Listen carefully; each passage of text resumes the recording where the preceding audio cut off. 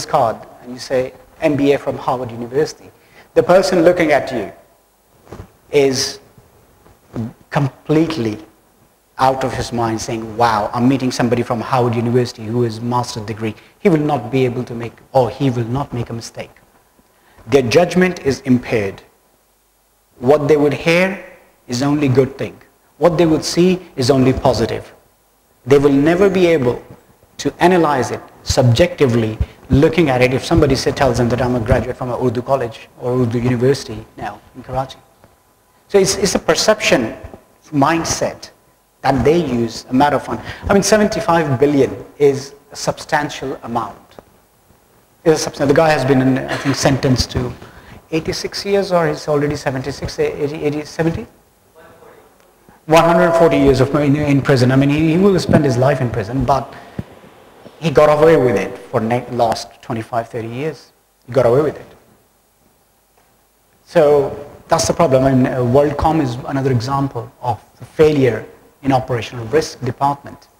Had the operational risk department in those companies been proactive and highlighted those problems to the management or to the auditors, audit department, I'm sure they are aware. And that's where it links together with the commitment from the top. So if you see Madoff was himself running the wrong investment fund, was linked, so he was not implementing the policies that was advised by the operational risk area. Maybe they have this operational risk area and they advised him correctly, do this, do this. They must have not done it. Or the operational risk area must have advised them to cover their risk, not the risk of the client, because my loyalty is to my employer who pays me money.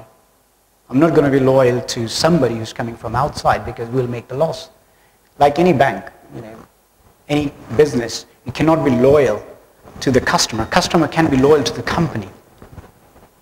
Companies are not loyal to the customer because companies are there to make profit. These days, ethical issues are getting combined into it, and there are a lot of ethical things like child labor and fair trade things going on if you read the articles in the chartered accountant magazines and things like that. So now we are merging these things together. Corporate social responsibility is a big thing these days. So we're changing global image of the companies, that we're doing good things here, good things there. So it's another marketing technique, but at least something is happening in that direction. Coming back to your thing about the Madoff fund, that was the biggest problem with the Madoff fund, that people saw them in a different light. People saw them as angels because they had the same look. It's the same perception. I mean, you walk into New York JFK airport with a beard and a Pakistani passport or any passport. I mean, if it's a Pakistani passport, forget about it. You're straight walking into the room for a strip search. If you have a Muslim name, if you have a Pakistani passport, or if you have beard, they'll take you out for separate. And how bizarre it is that it made me laugh that it was called random selection for search. When one of my friends was standing there, he said 20 people are in the line. Pakistanis, Indians, all Muslims with beard. The point to tell you here is that it's a perception. People look at somebody with a beard, the first projected image on the media is of Osama bin Laden. Now they think, oh my God, he might be sitting with him, he must have been there. People will ask you questions. They look at you on a perception. Similarly, we have a perception that somebody from the Western world comes here with more knowledge. People do have more knowledge in there. But if you see a Caucasian or an English person standing giving a speech, suddenly people become more acute listener to the person who's delivering this speech.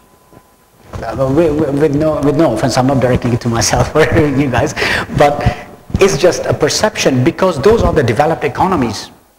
We look up to them. They have achieved excellence in some areas, and that's true for everything. If somebody with a beard, you look at them and you ask them a religious question, you won't ask two people standing together, one clean shaved in a suit, other one in a beard and shalwar kameez and all that. If I ask somebody to ask them a question, you would go to the person. So it's the outlook that Madoff changed the outlook of the same thing, which Samad Dadabhai did earlier in this country, about in 86 or something, 86, 87, that time period. So those frauds were run on the same ground with different faces, different approach. Nothing different in there. It went bankrupt because people stopped giving money. Madoff was more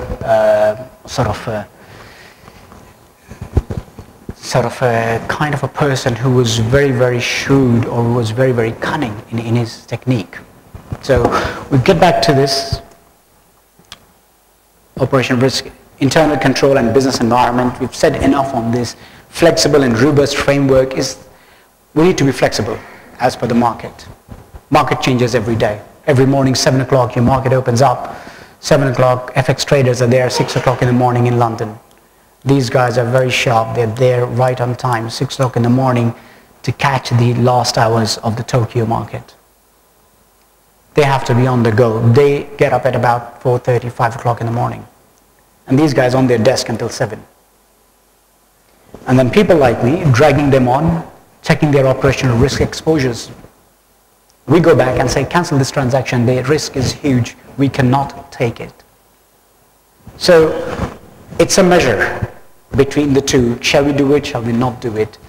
There are internal data risk, external data risk, scenario analysis. Everything we do, we have softwares for running these procedures, these protocols. So internal data, you have previous history against a company, you have previous history against certain market. Earthquake in Japan, nobody would invest in Japanese company at that point, at that time, because the data would show that the prices will go down if it's a risk on there. Scenario analysis, you create a similar scenario. What happened in the last Kobe disaster in 1995 or 92, the Kobe earthquake? People looked at it and say, okay, we had a scenario plan which would highlight what the plan was, how much we lost, how much we gained. So is this the good time to buy? Is it the good time to sell? What's our risk exposure? Can't speak now, I think. Scenario analysis. That's under internal control and business environment factor. Business environment factor, very important from Pakistan, from Karachi perspective. Would you want to invest 1 rupee in the most troubled area of sort of Orangi town? 1,000-yard plot for 100 rupees. I'll sell 10 plots now. How many people would want to buy it? None. Why? Huge risk. You'll not be able to go there. Even if you are, you're taking a risk on your life. So business environment factor, political factor, how things are run, how things are done in that country, in that area, in that region. Those are the political environments that we look at. Insurance and mitigation techniques, we again say these are the same things that we look at in an insurance environment. What type of insurance company are covering the risk in that area?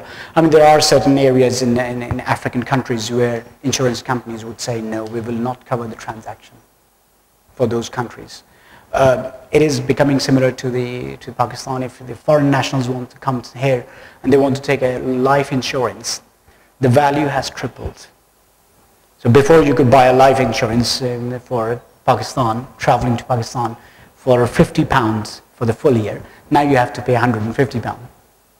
So it's basically dependent on your circumstances.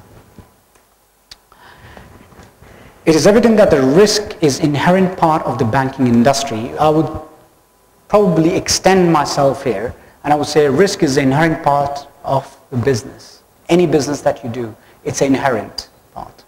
Risk management can only point in the correct direction to resolve problems, mitigate and reduce losses. It is not a magic wand that you say risk management and you go in profit. No. It can direct you and tell you where the problems are, how you can resolve them. However, it is dependent on the risk appetite of the institution, industry, and allowance provided by the regulatory bodies in a given environment.